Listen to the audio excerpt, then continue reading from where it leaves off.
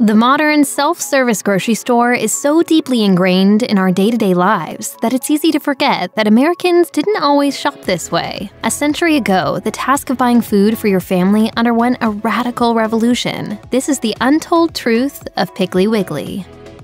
Piggly Wiggly's concept was as inspired as its name. Both were the brainchild of Memphis businessman Clarence Saunders. He helped grow a couple of retail and wholesale grocery businesses before coming up with a brand new way to shop. In 1916, the rising cost of groceries was a problem. At the time, grocers went through the store themselves to fill a customer's order. Sometimes they even delivered the order to people's homes. Saunders worked out that prices were high because stores had too many employees, from clerks to delivery boys, who were paid to goof off whenever business was slow. Saunders thought if customers could pick the groceries themselves, it would be a cheaper way to run a store, and the savings could be passed on to the customer. At the time, this self-service style of grocery shopping was so new that Saunders needed to pitch the idea in newspaper advertisements. And then, the store had its grand opening on September 6, 1916. He touted the cost savings, the convenience, and the freedom found in the Piggly Wiggly shopping experience. No longer would clerks select stale items for customers or choose the most expensive. With freedom of choice as a selling point, Saunders stocked his first store with more than 1,000 different products, which was about 4 times as many as traditional stores at the time.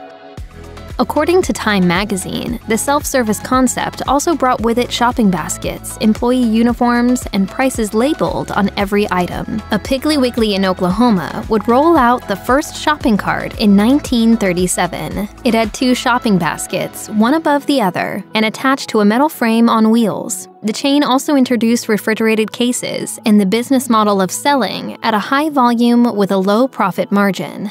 Piggly Wiggly was also one of the first franchises to create TV commercials that clamored for customers' attention to purchase their goods. As Time magazine reported, self-service grocery shopping meant consumers could make decisions as to what it was they wanted to buy, and that really led to companies trying to catch consumers' attention. It's really the origin of branding. Saunders also innovated the impulse purchase by putting candy and other impulse items at the checkout stands. Saunders' new way to shop was tremendously successful. He had opened 9 stores within his first year of business. 7 years in, Saunders led a $100 million company with 1,268 stores. Piggly Wiggly historian Mike Freeman, author of the book Clarence Saunders and the Founding of Piggly Wiggly, describes Saunders as someone who liked a surprising turn of phrase over the bland. That might tell you everything you need to know about why Saunders chose the name Piggly Wiggly. He certainly wasn't going to give anyone a satisfying answer when asked about the name. He said once it was, quote, plucked from originality, and another time said it was, in his words, from out of chaos. Competitors laughed at the name, saying it brought to mind a, quote, carnival house for tots more than a grocery store. The Piggly Wiggly website claims the name came to Saunders on a train ride when he looked out the window and saw several pigs trying to wiggle under a fence. In his book, Freeman speculated that Saunders may have been inspired by the old nursery rhyme that starts, Higgledy-piggledy, my fat hen. It's also possible that inspiration came from a regular feature in a Memphis newspaper titled Uncle Wiggily's Adventures. Freeman explains, Clarence Saunders had found a name so unique everyone would remember it and identify it with him. All right. The Piggly Wiggly. And home. Nowhere else. Piggly Wiggly was born in the South in 1916, then grew so fast it was in every region of the U.S. by the end of 1918. By 1923, Piggly Wiggly was the 3rd largest retail grocer in the U.S. The chain wasn't able to maintain its dominance for long, however. Piggly Wiggly stores were held by various franchise owners, and other big chains started buying them out. Safeway acquired more than 200 stores in California from the Piggly Wiggly Western States Company in 1929. Before that, Kroger had snatched up all the Piggly Wigglies in Memphis and Mississippi, plus several other stores in the Southeast. Kroger also took over the 31 Piggly Wigglies in Columbus, Ohio. Today, Piggly Wiggly's name is on a relatively modest 500 or so storefronts in 17 states, and most of them are in the South. These numbers include stores operated by a separate company called Piggly Wiggly Midwest, which has 96 Piggly Wigglies in Wisconsin mainly. The Southern Piggly Wigglies are branded by parent company C&S Wholesale Grocers.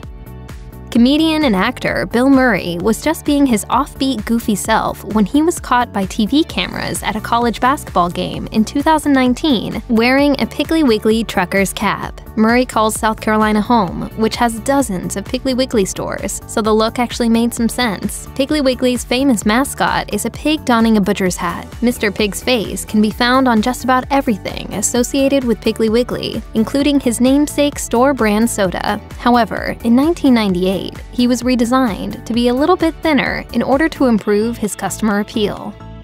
Piggly Wiggly embarked on its first national TV ad campaign in 1997. The ads came with the tagline, "Down home, down the street," which played up the chain's rural, small-town identity. The campaign was a response to the rise of large, impersonal superstores. Company president Larry Wright said at the time, "There is a place in people's lives for a traditional supermarket, one that is friendly and convenient, like Piggly Wiggly. It's time to make the neighborhood store mean something again." CBS 42 in Birmingham, Alabama, interviewed a longtime employee during a report on a neighborhood Piggly Wiggly closing its doors.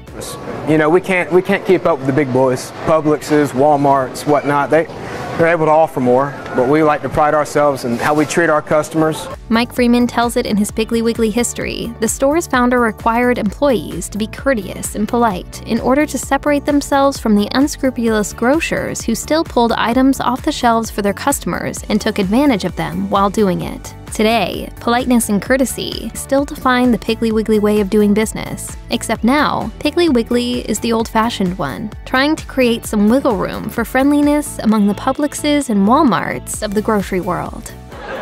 Oh, the Piggly Wiggly. I love the Piggly Wiggly. Check out one of our newest videos right here, plus even more mashed videos about your favorite grocery stores are coming soon. Subscribe to our YouTube channel and hit the bell so you don't miss a single one.